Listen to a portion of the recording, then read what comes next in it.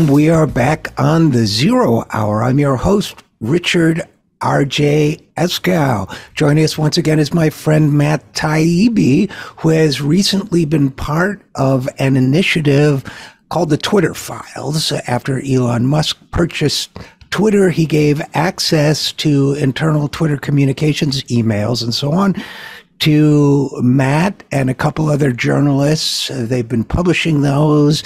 I believe the original stipulation was that they originally be released on Twitter.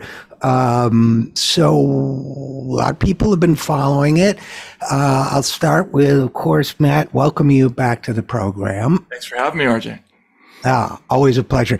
And as I said to you earlier, a lot of the revelations have involved censorship and collaboration on censorship between Twitter corporate executives and parts of the government, political parties, and so on. And much of that censorship has that's been discussed or revealed is of right-wing figures. I think that's fair to say. And so I think I told you jokingly that, one of my reasons for having you on was that I'm tired of hearing friends of mine in the Democratic Party saying, your friend Taibbi. Oh, no, really? Yeah, because there's this perception. I know you've dealt with this, Matt. Yep. There's this perception, I think, that because the vast majority, it seems to me, of the incidents unveiled so far, seem to be censorship of the right. And, there's the Hunter Biden story, too, which had benefits for Biden and the Democrats politically to have that suppressed and so on, that somehow you might be a tool of Elon and his right-wing politics. And I think the bigger picture has gotten obscured at best. Right? I think that's right. Mm-hmm. And, I know a lot of us, myself, I'd like to know why I was blocked from Twitter for 8 months and couldn't get back on. And were you? I didn't even know that. Yeah. And I couldn't get an answer until somebody said to me, why don't you write their local DC lobbyist and CC Jamie Raskin, your congressman? And after 8 months of countless letters and calls and trying their government relations office and everything else, and a press office, and no luck, I wrote to the lobbyist and CC Jamie Raskin. 45 minutes later, got a text saying, good news, we've reinstated your Twitter account. So I think, a lot of us would like to know what, if anything's more about what might have been happening to the left on Twitter. But that aside, the story has inherent importance. And I'll let you, I have my opinions for why that is. You've said you agree. What do you see as the importance of this story? I think it's not for want of trying by the Republicans. I think you definitely see, if you go through the email record, that overwhelmingly the number of requests that come in from the Democratic side. Like, I ran searches for RNC and DNC versus all of the people in the trust and safety side of the company. And on the DNC side, you see one request after the other. Can you look at this account? Can you look at this account? On the RNC side, it's all the RNCs suing us, and is that because the company inherently, goes after conservatives, or is it because the Republicans realize they're just not going to get any traction with that company, and they don't try? This last thread that I did documents an effort by the State Department under Mike Pompeo to get a series of emails, a series of accounts looked at, and Twitter sort of resists the idea of doing that. But ultimately, they do accede to requests from that State Department as well. And I think people are kind of missing the forest for the trees here a little bit, because the big picture story is really not about Republicans or Democrats, but about the machinery of this, Hmm. which is really about a very popular international platform that has a very powerful tool for getting people to organize organically, and having that be under very, very close scrutiny and control of law enforcement and even the intelligence agencies. It doesn't really matter what the parties are. I think that's the key revelation in all of this stuff. And what's interesting about it to me, Matt, and maybe that for our listeners we have to go into a little more detail at some point, but what's interesting to me about it is that most of these emails and other communications took place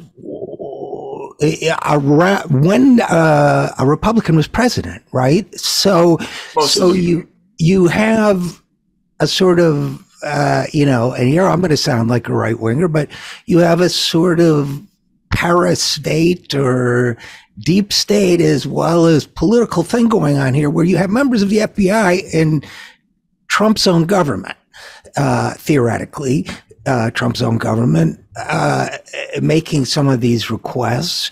You have, and then you have the Democratic committee, as you've said. It's interesting to me that you say there was a lack of requests from the Republican side. Of course, during almost all of this period of the Trump presidency anyway, Trump was benefiting greatly from Twitter, right? Oh, yeah, absolutely. Yeah.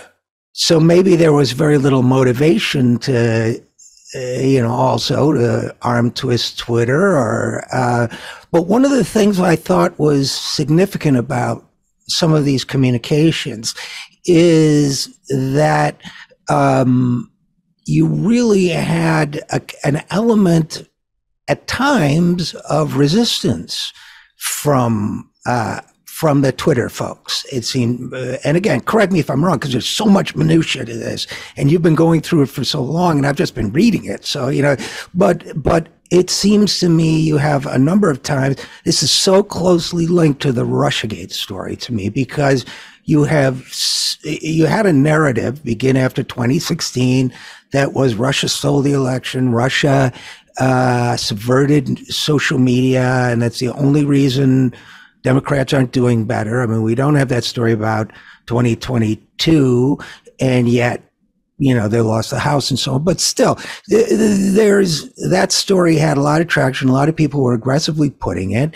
And there's one point in the interchanges where, is it the FBI that expresses they seem to be chiding Twitter for not coming up with more examples of Russian manipulation of information.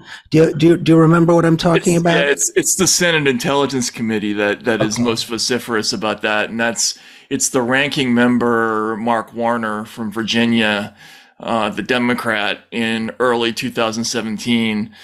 It's actually kind of comical when you read the record, because what happened was, and forgive me for going into the weeds, but it's hard to explain otherwise. It's important. Yeah. So Facebook made the original decision to go public and say, we found evidence of Russian activity on our platform. And they did that in August of 2017. And they did this thing that Twitter really didn't like. They sent the results of their research to Congress and the Senate Intelligence Committee and to Twitter at the same time. So that kind of lumped Twitter in with Facebook. And at that point, Twitter was really on nobody's radar as part of this story. And the Senate Intelligence Committee started looking through this big pile of emails. Now, Facebook originally identified 300 accounts that it said were linked to essentially the Russian Internet Research Agency. There were only a handful that were even asserted to be directly created by the IRA. But they wanted a big number, and Twitter did its own analysis, and they came up originally with the following numbers. They had 22 high-risk accounts and 179 other accounts that they said were linked to those accounts. So those weren't even necessarily Russian accounts. They were just linked to them by retweets or following activity or whatever. When they gave that data to the Senate Intelligence Committee, Senator Warner didn't even reply to them. He immediately went out into the hall and held a press conference and blasted their response as inadequate on every level. And there was this immediate torrent of negative press that was thrown Twitter's way, and they were in shock. They hired Burson Marsteller that night, the crisis management team. And there was this very telling line, I thought, in the email by the senior Twitter executive who met with Warner. He said, Warner's under intense political pressure to keep this story going and he's pressuring us to keep producing material. So I think the meaning of that is pretty clear. Now, they ended up doing another internal examination and they just didn't find a whole lot. And that ended up being a real problem for them. It wasn't until they hired an outside law firm to do a broader, more generalized search that turned up bigger numbers that they were able to kind of get out from under the story a little bit. But that was the way that the government got into Twitter, was through that story. So they felt vulnerable, politically vulnerable, and they felt they needed to cooperate and give. And sorry, just to interrupt just really quickly. There were two things that were kind of hanging over Twitter's head at this moment. One was Twitter wanted to pass legislation that would have severely limited their ability to sell advertising internationally. Like Twitter did. Who wanted to pass that legislation? The Senate? The Senate, actually both houses were going to do it. Both houses, yeah. And then there was an additional white paper that Warner had already written up that had all sorts of regulatory measures that they were thinking of passing that would have been very financially punitive. And you see in the emails them talking about legislation that may affect our advertising and all that kind of stuff. Right. So they were very worried about the financial hit they were going to take. So all this sets the groundwork for the communications that you and the other journalists have revealed. Presumably with the, I don't know if Elon was bringing you donuts and coffee or whatever, or while you were doing this, but one of the things I think that has, I'm sorry for struggling, but I would like this story to have more impact among liberals in the left than it's having. And one of the issues that I think, the obstacles, is that they say, well, it was given to Matt Taibbi and Barry Weiss, who is kind of a BARI, for those who don't know, who used to write for the New York Times and is, considered a kind of right-leaning so-called intellectual dark web type, and Michael Schellenberger, I guess, is the third. So they're basically, sorry? And Li Fang.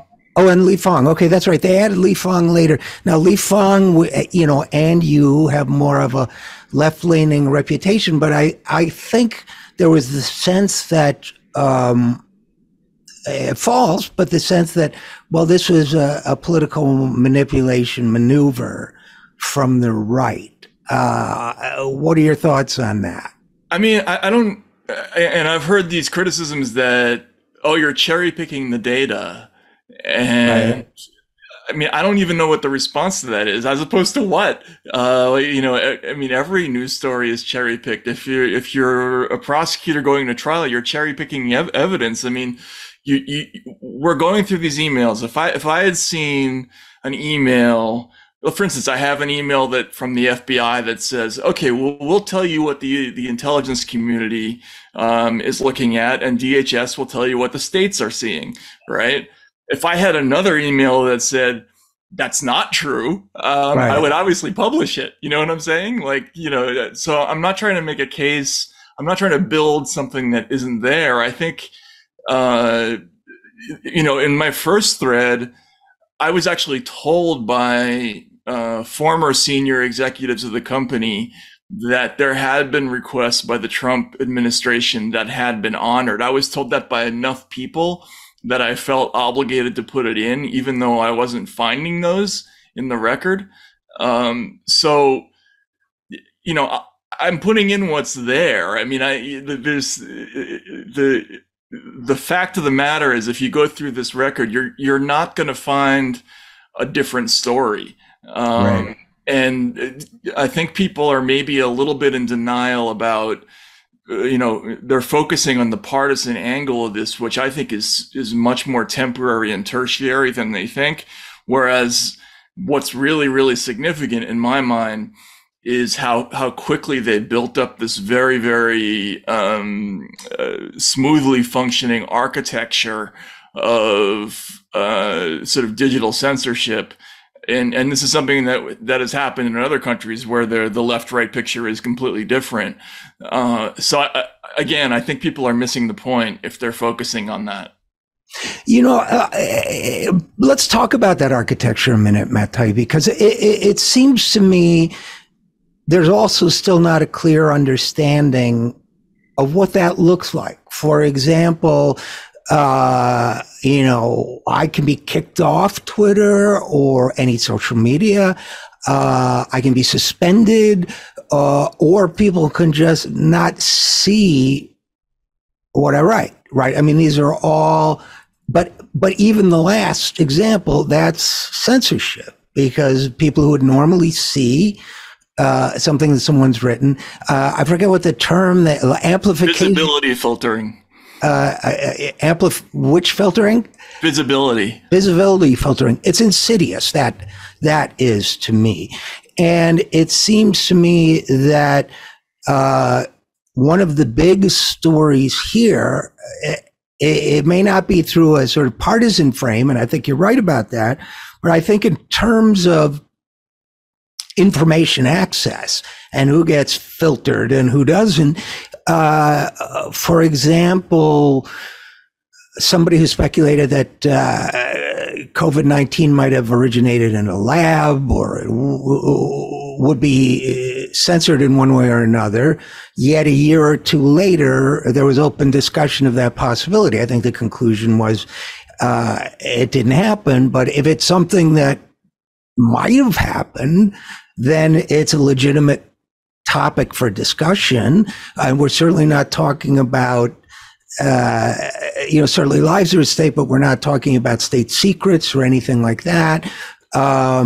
So we find what troubles me about it is that it would trouble me if it was, just suppressing certain political points of view. But to me, it's also suppressing certain kinds of scientific speculation, maybe irresponsible, but still who gets to decide becomes the critical issue, as well as, satire, some other things. Yep. Mm-hmm. What's that? Satire, even. Satire is satire is definitely a tough one. And anything that's out of the mainstream point of view. And this is, to me, where I think people on the left should be taking this story a lot more seriously, because, first they came for the, whatever that, Reinhold Niebuhr or whoever, Diethofer, I guess what. But the fact is that some of the ideas the left admires most were considered extremely fringe decades ago. And I think it's naive to think that the left isn't or won't be at some point the target of all this, number one. And number two, that freedom of speech itself is a principle. So to me, I've been going through this stuff for that reason, because it makes me extremely nervous when party organizations can censor speech. I worked for the Bernie Sanders campaign in 2016, so I know what party organizations can do to the political process there. I don't like to see it happening here. And I especially get nervous. Maybe it's because I'm a product of the 60s, but when people put their faith in the FBI and the CIA, I think they're forgetting an awful lot of history. Absolutely, yeah. Yeah, and there's really two big machines that we've learned a lot about since we started doing this, and one of them is what we just mentioned before, the visibility filtering aspect. I think maybe a year ago, if you asked most people, is there such a thing as shadow banning? Some people would have said to you, "Oh, that's a myth. They don't do that. That's a conspiracy theory." Well, we found out concretely that not only is shadow banning a thing, but it's much more sophisticated than anybody could possibly imagine. They can completely control the level of visibility for any user, and it doesn't matter what their political affiliation. They can dial it all the way down to this person cannot be searched, and they can dial it all the way up to being amplified. Now, I understand the amplification process less because apparently that takes place in another part of the company. Oh, really? But the suppression aspect is incredibly sophisticated. They have a whole mess of tools that they can apply to people. They can put automated heuristic tools that they individually create. So, in other words, anytime someone says the word, lungfish in Brazil, like we can zap that, right? That would be what they call a bot. They'll just throw that out there into the ether, and that will automatically moderate those accounts. But I think the key is that if you look at individualized accounts, you will see that they have all sorts of labels on them, like. There's an account for the Stanford Dr. Jay Bhattacharya that says trends blacklist, right? Which means this person cannot trend. Doesn't mean that they can't be seen, but they can't trend. Or there might be another one that says that's like followers only can search for this person, right? And so they have so many gradations. And the concern that I have about that is not just about individual censorship, but about the warping of reality. Like what happens when you dump 50,000 of these things out into the ether, and what are people seeing? Are they seeing a real representation of reality, or are they getting this very strange automated dystopia that doesn't really reflect what people think? I think that's very disturbing. And again, it doesn't have anything to do with partisan politics. The other big thing that we've learned has to do with the relationship with the government. Now, this is where I've been spending most of my time. And this is disturbing because they have a very concrete system of sort of moderation requests that come in from all over. And I think that's very dangerous. They have a written internal guidance at the company that any account that the intelligence community deems to be a foreign actor committing cyber operations will be removed. That's their internal guidance, whereas publicly they say we do that at our sole discretion. So that's very manipulative and very scary. I think people need to understand that they're what they're looking at when they look at any social media, including like things like Wikipedia. They're looking at something that's kind of more managed than they might imagine. Yeah, the example that I use in the Twitter files just really made it concrete was Ma Bell with mind control was, right. I wrote a piece with that title because back 50 years ago, Bell Telephone had an absolute monopoly on telephones. But what if they could have controlled it so that you never knew a person even called you, right? Or in the middle of the conversation, they said something about an epidemic and you never even knew they said it, so you don't respond. This is the level of, I think you've put your finger on it, that this is manipulating reality in a way that is deeply disturbing. And, I do think they all do it. I never did much moderating on Wikipedia, but my Wikipedia entry was taken off and I was blocked. Really? Yes, and I was blocked from editing from Wikipedia for 2 years. And the comment was, individual takes an excessive issue in the topic of Israel-Palestine. And I, maybe I did two things about Israel and Palestine, but, and my bios, my profile still isn't there. So Crazy.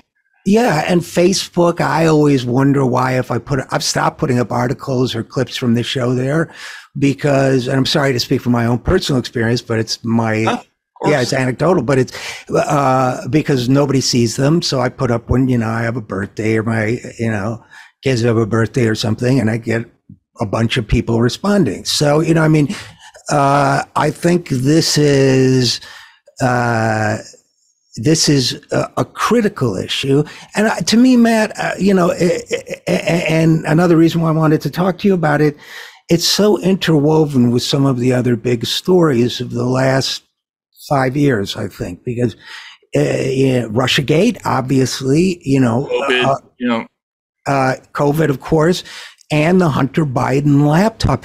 One of the things that absolutely stunned me in the response to an argument about the Twitter files, some of which I've participated in, is the extent to which I see people on social media or in email conversations or whatever say, well, I don't care about Hunter Biden's dick pics. I mean, Democrats who are, supposed to be the readers, the literate, when the article in question was literally a headline, Hunter Biden's emails revealed. They don't, there's this reductive thinking, I think, that prevents people from understanding the depth of the issue we're up against. And you and I have talked a million times now about the media and their role in all of this. But I think that people, I just don't know how to get through to them. And I'm glad you've reached the phase in this project where you're starting to integrate it and sort of make a coherent story out of it. Because I think as I understand, the requirement was, as you found things to put them out on Twitter first and so on, which is, for you as a journalist, can't have been the easiest way to do it because you're not building the whole story as a coherent thing and putting it in context. Was that a challenge for you? Yeah, it's certainly a different kind of writing for sure.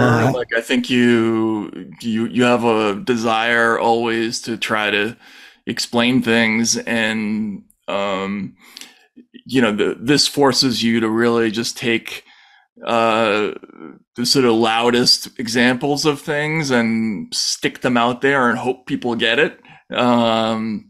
It's not the easiest way to do things, but I do think I was initially very skeptical of putting all this material up on Twitter. Later, though, I did see that it had an interesting effect, right? Like first, there's the irony of it using Twitter to go after Twitter, but Twitter, I think, originally the attraction to it around the world was that it was this anarchic, uncontrollable thing.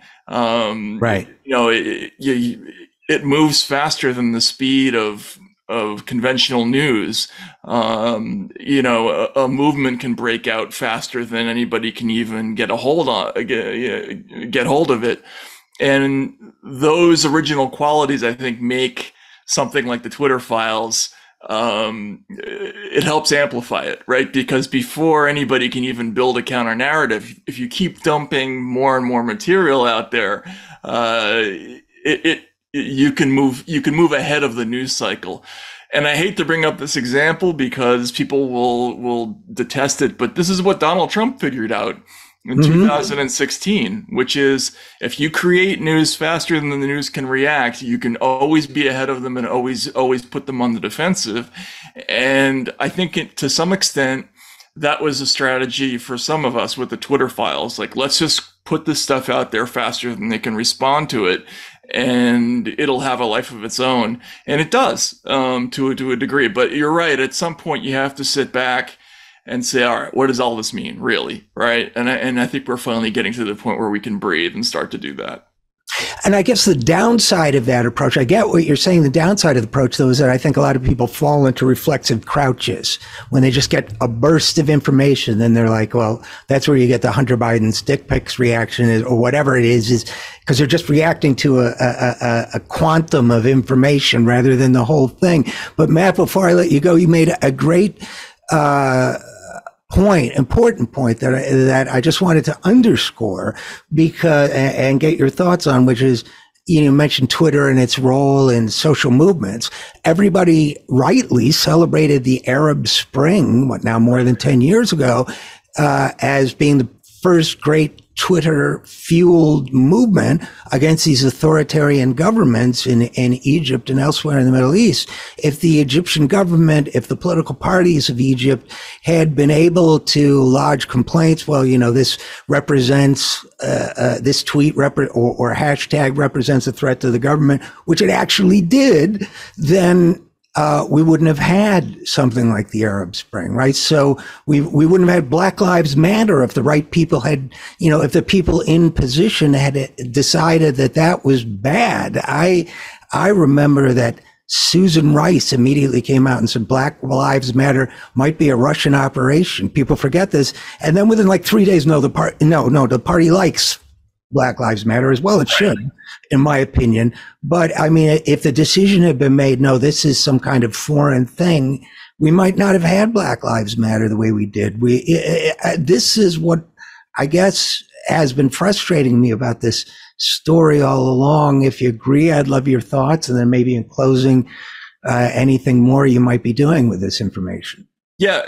First of all, I've actually seen reports from the government identifying Black Lives Matter accounts as the last one I saw was Iranian propaganda. Maybe in some cases that's actually true. I don't know, but there were a number of those.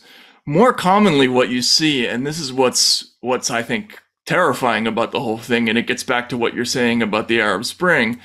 But you will see these reports come through that are incredibly short. They're like, a paragraph, 2 paragraphs long, and it comes from God knows what agency. It's not even specified, right? You can see that the document is created by the FBI, but that doesn't necessarily mean anything. And it just says, we assessed that these accounts were created by the Internet Research Agency for purposes of, sowing social division. And that's it. And then they will send you an Excel doc with, 1,095 accounts, right? And Twitter either has to manually go through each of those accounts and actually make a decision about them, or just do what it looks like they're doing in a lot of cases, which is either suspend them or flag them or put labels on them. And I think that's a striking and dangerous power for the government to have, to just be able to willy-nilly create lists of things and just send them to a company and have them taken care of that way. As you say, there are movements that are really, really threats to governments, but maybe they should be. Right. And so what happens if you have a company like Twitter or Facebook or, even Pinterest is on the list of these groups? What if they're actually all engaged in this patriotic effort to sort of keep things going? Well, I don't know that that's right. I mean, that's certainly not in the American spirit, it seems to me. So I think this is very worrying, and people should. I understand that there's a lot of partisan, reservations about this, but I hope that people take a moment to think about the larger implications of it, because it's pretty freaky. Yeah, no, that's a good place to stop. So again, Matt Taibbi, author, journalist, his website, Taibbi, Taibbi.substack.com. And of course, you can read his many books. Thanks for doing this work. Thanks for sticking with it. And I look forward to seeing how you wrap it up. And as always, thanks for coming on the program. Thanks a lot, Richard. Appreciate it. Have a good one. Yeah, you too.